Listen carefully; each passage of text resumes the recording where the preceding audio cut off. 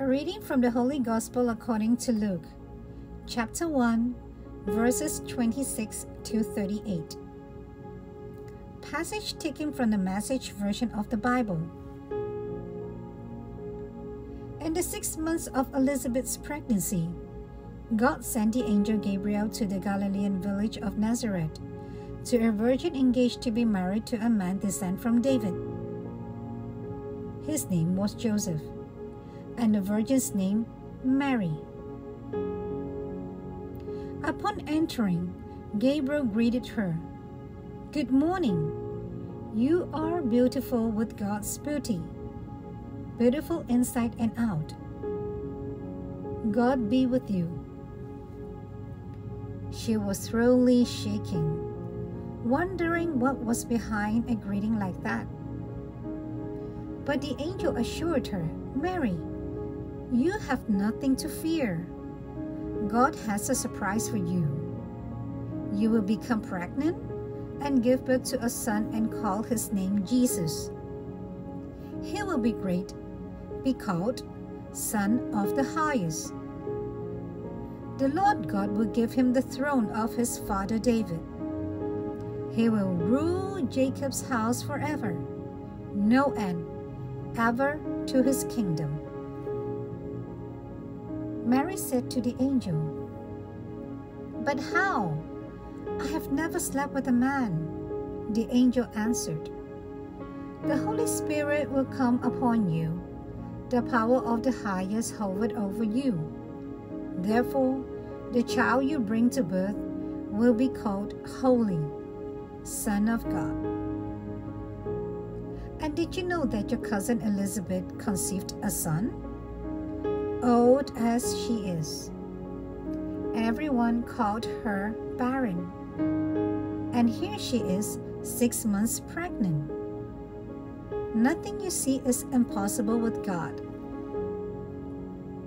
And Mary said, "Yes, I see it all now.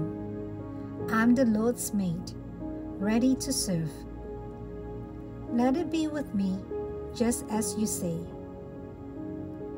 Then the angel left her. The Gospel of the Lord.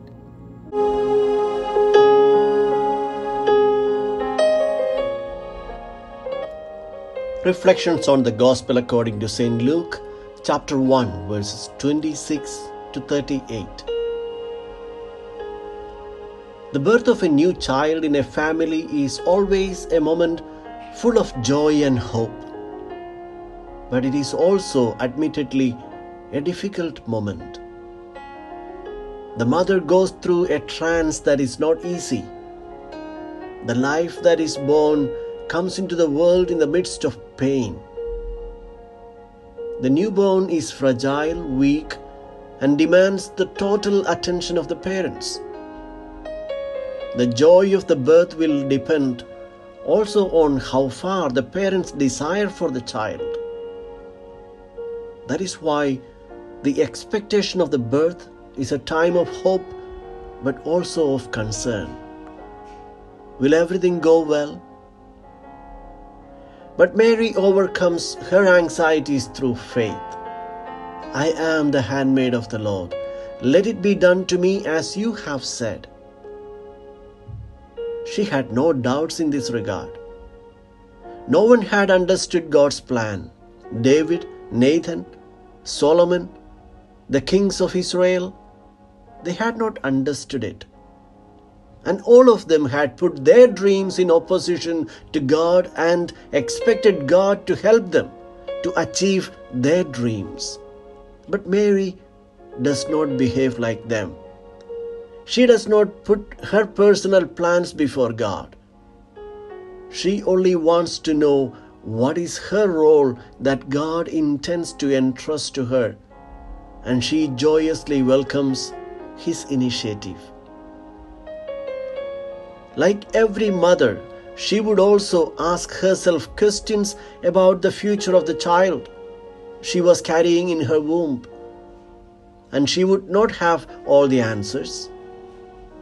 She could only trust the word of God she had received.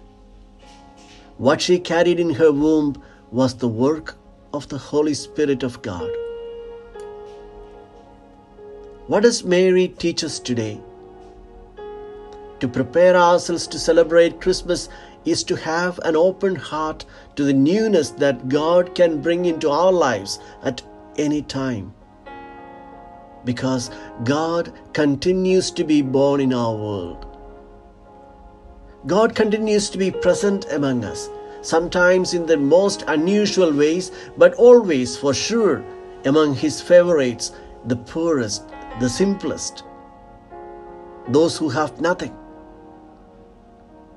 Blessed are we if we are able to discover that mysterious presence of God near us.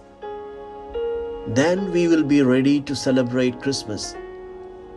Well, we do listen to lots of commentaries on the gospel passage. Why not keep this question with you for today? Am I able to discover that imminent presence of God in my family and in the society? Do I celebrate with joy the signs of God's presence and life that I come across?